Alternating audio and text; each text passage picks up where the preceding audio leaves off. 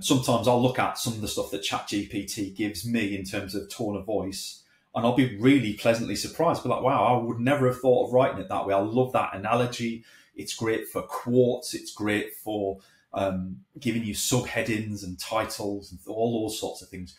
What it's really bad at is creating original content of that style, where it needs to be personable, emotion-driven, to get people bought in. If you're not creating emotional connections in your post, you're not going to get results that you want to get at the end of things.